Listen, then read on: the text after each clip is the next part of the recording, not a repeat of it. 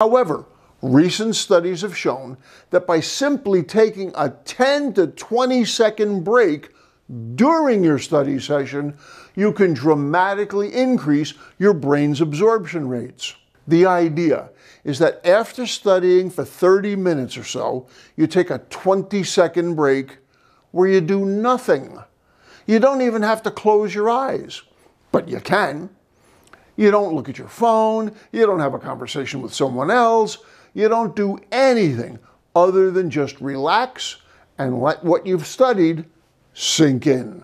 Some people claim it multiplies your retention by as much as 20 times.